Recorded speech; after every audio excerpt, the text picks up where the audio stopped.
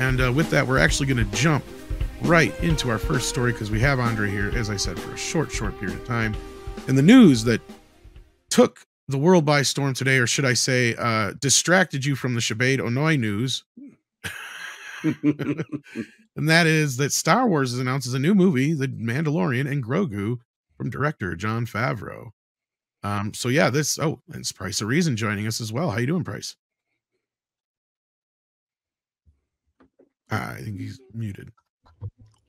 Am I muted now? Nope, we're here. Yeah. Okay, welcome. Cool, thanks.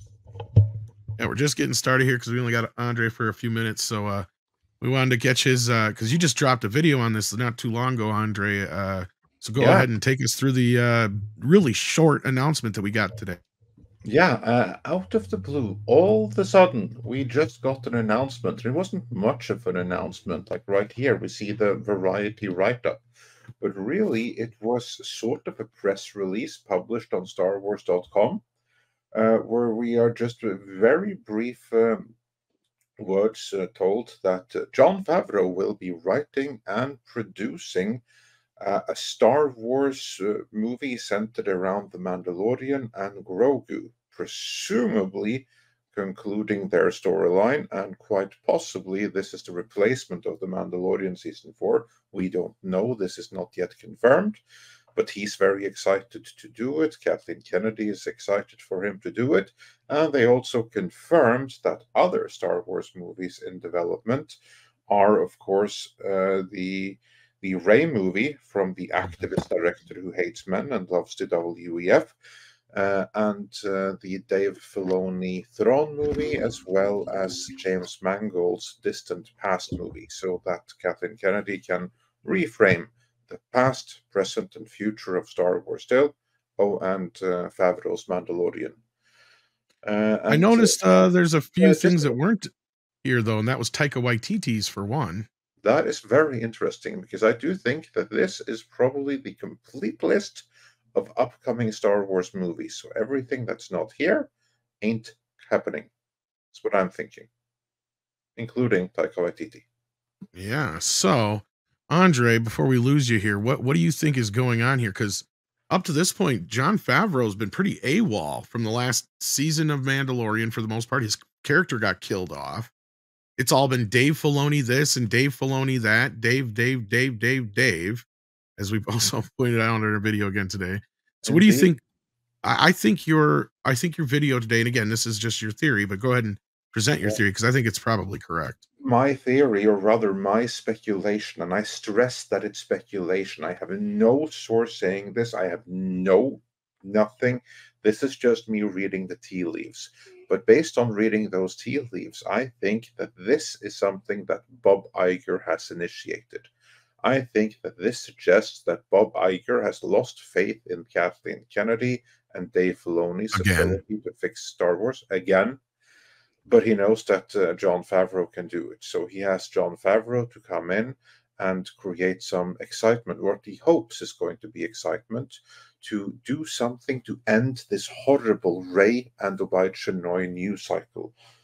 And as Mr. H pointed out, for those that came from there, he pointed out a very astute observation, namely that there's soon another Disney earnings call, and they don't want to go into that with just negative hype surrounding a Star Wars project. If they can get some positive news with Jon Favreau prior to that earnings call, that would be really good timing for Bob Iger.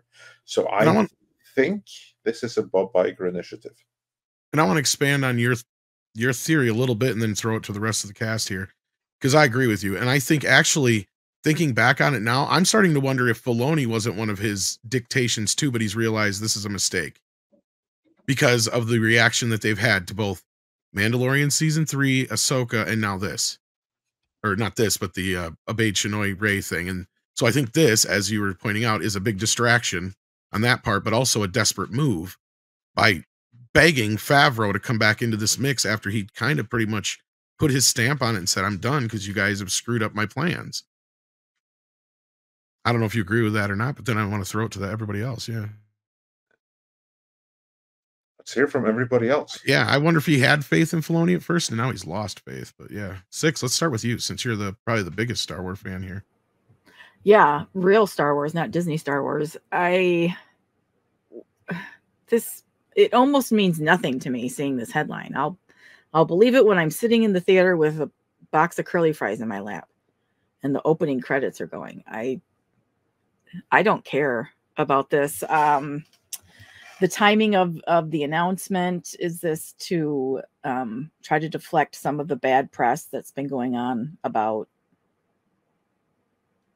I don't want to screw up her name because I don't want anybody to think I'm making fun of her. Obaid Chinoy. Is that her last name? Chinoy. Just remember that the final word rhymes with annoy. Annoy. No, that's why There I'm you calling her go. Obaid Annoy.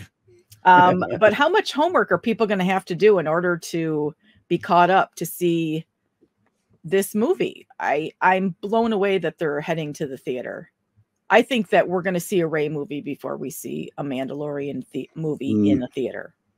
It's interesting you say that, Six, because before we pass this along, the way it's kind of stated in this statement, it almost sounds like this movie's coming first. Because let me read this bottom part to you guys real quick. It says the Mandalorian and Grogu will lead Lucasfilm's ongoing feature development slate, including films helmed by Sharmeen Obaid-Chinoy, James Mangold, and Dave Filoni, who is currently developing Ahsoka Season 2, among those in the works. So the way I'm reading this, and I could be wrong, but my interpretation is this, is we're getting Mando and Grogu first. What I mean when I say that is I can't believe that they're gonna. And I agree with you, because I think it's gonna have the Doctor Strange effect. And not only that, I think the reason this might be getting ready to go first is because I think this is de facto season 3 of Mandalorian. I think you're also right about that, Andre. 4. Yeah. Right. Yeah. Yep. Isn't that what I said? Season 4? But yeah. So 6, any final thoughts on that? And then we'll go ahead to CC. No, I don't care. Yeah. I feel your pain. CC, what do you think about this? Yeah, one dependable behavior you can count on from people is that they will abandon a sinking ship to join the winning side. Whoever they view to be the winner in a war or the successful person, they want to be on that side of the battle, right? That includes both the people that were always close friends and loyal to the winning side, but also the vast majority of us who we're the Homer Simpson wearing that jersey and backing into the hedge when the team goes under, and then we come back out of the hedge wearing a different jersey. And I think, when it comes to Jon Favreau, whether he's at Disney or not, he's not strictly a part of Disney. He's an independent who will be successful. He's a very talented person who will have success for many years in the industry. At least that's my impression. That's a good observation. Yeah. And when I've seen this in other companies too. With John Lasseter, when he left, he brought a lot of talent with him. People who saw that man as being the guy to follow. They're not loyal to Disney. They're loyal to John Lasseter. And I would have to think that Jon Favreau has a very large group of talent that is loyal to him as well, and probably some very talented people in the middle who went along with what was going on and probably were part of Kennedy's team. But whether or not Kathleen Kennedy leaves and how she leaves, and I don't think she's getting fired or anything of that sort, but her ship is sinking, and I think that people can see that, and the wise talent among Disney working at Lucasfilm would probably say, I'd like to be hired by Jon Favreau in the future. Maybe he's not at Disney at that point, but I'd like to get the call. I'd like to work with him again. And they're probably considering those options. So that's my take. All right. Clobbering times. Yeah, pretty much. I'm with 6 on this. I don't care a whole lot anymore because I didn't really care much for that. I disliked that last season of Mandalorian. It's been on 3 years. I just don't see the wisdom. I know Favreau. If you were to let Favreau do just another Star Wars film, maybe. But the fact that it's Mandalorian makes me think this is just a big, big nothing. Again, and it is the timing of the announcement is amusing to me as well. I think it's already been pointed out. that it's like a major distraction or deflection from the horrible press they've been getting the past week. So I don't know, but I do think you're right, Tom, that it'll probably be first if they do make this thing. Well, I'm just going by what they said in the press release. Yeah, I think so. Yeah. Yeah. Because it's, again, what do you have? They don't have a lot of work to do to set it up. Well, and I think it's already kind of they already have whatever they were going to use for season 4. That's my other thing is maybe it wasn't enough for an entire season. And they're like, what do we do? And we'll just make a fucking movie. Or it's just all the Grogu and Mando stuff. And then everything else will be taken over by Filoni anyway. And his thing, because that was the original thing. See, this is the thing when they announced all those shows, including Rangers of the Republic and all that business. Remember, it was all supposed to culminate together, right? Yes. It's some big massive event. Yes. Well, where's this big massive event now? Well, it's been co-opted by Filoni into this heir to the Empire or whatever. Right. So, and I don't even know if Grogu and Mando factor into that at all, really. So that's why I think Andre's correct too on that. And you're right. And I think this is just whatever little fragments were left over from Favreau's, plan book, maybe. But I figure put it in the theater, see if it sticks, because Grogu's popular, and we don't have to do a whole season. And it seems like a mess to me. And it's personally. Yeah, I think 6 is right too on whether or not that's going to translate to the big screen is a good question. Yeah. Price? Well, the second I saw this announcement, and it's while I was working on a video about that Chinoy thing, I automatically thought this has something to do with Iger as well, because Jon Favreau always seemed to me like he's kind of Iger's guy. Even at the time when Kathleen Kennedy was doing stupid things with the sequel trilogy and Solo, I've always been under the impression, in spite of what they said, that he's the one that brought Jon Favreau in to handle The Mandalorian. And I feel like once again, he's going to his go-to guy.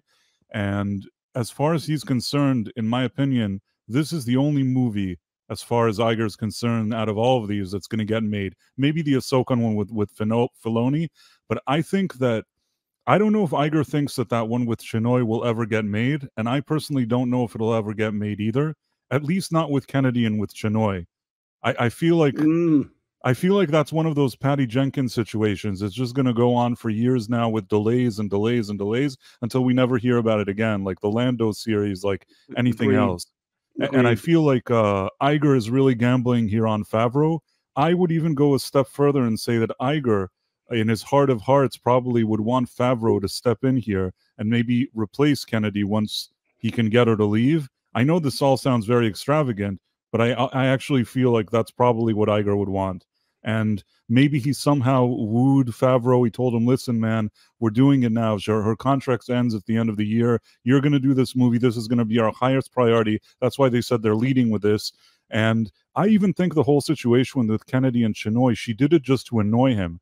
And not only to annoy him, but to sort of drum up some press and some sympathy that she's a feminist, and she brought another feminist and rally some of those shills and activists around her in the media. But I feel like this is obviously, to me, Iger running some type of interference. That's my thoughts. Yeah, Andre, what do you think about that? Because that's true. I mean, at the end of the day, the Iger, as we've reported ourselves, has lost confidence in Kathleen before, and that's where he even said the buck stops with me. There has been mistakes made, and stuff like that. And here we are, basically again repeating history. It feels like almost because Price is right. Bob did bring in Favreau, and that was where Kathleen said, "Okay, fine, but then I want my boy David in there too." Yeah, and I just can't believe that Kathleen Kennedy would ask Jon Favreau to come back, and that his movie would have precedence over everything that she was so proud to announce at Star Wars Celebration last year. I just can't believe that. This has to be something she's forced to do by someone else, which just goes to show that she has lost power.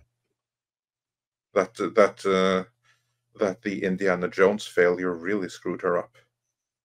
Oh, and that's one of the things I think is a big bullet right now, because of all the things that they have done, they spent that much money on that. And unlike The Force Awakens, which they spent similar amount on, Force Awakens brought in $2.5 billion. This didn't. this flopped as bad as Harrison I almost said Harrison Ford Solo did without Harrison Ford in it. So yeah. So I don't know. But I know you have to be leaving us soon, Andre. So was there any more thoughts you had on this before we go? I wish that Favreau was in charge of everything and they could Mhm. cancel everything else, because then there actually might be Yeah. hope here. I think that if Favreau was given enough power, he could right this ship. He could still find a way to salvage all of this. It would take time, but he could do it. But what bothers me the most about this is that, yeah, Favreau is back, but he's back in a den of snakes and a pit of vipers. Because if all these other Kennedy projects are still happening, then what's the point in being excited for this? This is just going to round out the Mandalorian storyline so that all we have to look forward to are all of the other Kathleen Kennedy projects that come after. So I'm not excited for this. The only thing that's going to change my mind if Kathleen Kennedy's projects start not happening. Yeah, and if Price is correct, then you would see that if this movie actually does hit big, does well, then I think you're right. I think you'd see some of those other projects start to fall off or disappear as we go along. It'll be like, well, whatever happened to that? Oh yeah, well, no one would miss them. Like this is the one thing that there's going to be any level of excitement for. Nothing of any of the other stuff can do that. And I see it as false hope at the end of the day, because I think you're right. This is a one and done, in and out. And Price is correct on that. Like all the things you were saying, your observations from what we know of reports is correct. Like at this point, he's just basically doing this as work for hire on the side. Like this is nothing, and it probably won't even tie into any of the other shit at all. Yeah, I was wondering about what his play here is, because Gina's gone and Grogu's back with Mando. All his ideas, all his plans are still ruined in that sense. Imagine if he could get her back. That would be a powerful thing. I was thinking that earlier. I was like, wait, that would be weird. But another thing is, you know, what'd be even funnier is if this movie ends with him just giving him back to Luke, because that was his original plan. Or is it as simple as he's just, you know what, I'm going to write the best story I can and try and make a good movie. But then I can't imagine he would do this without some assurance that he's not going to be, you know, creatively chained down. He's already been stabbed before. He's like, you know, I would it's just going to happen again.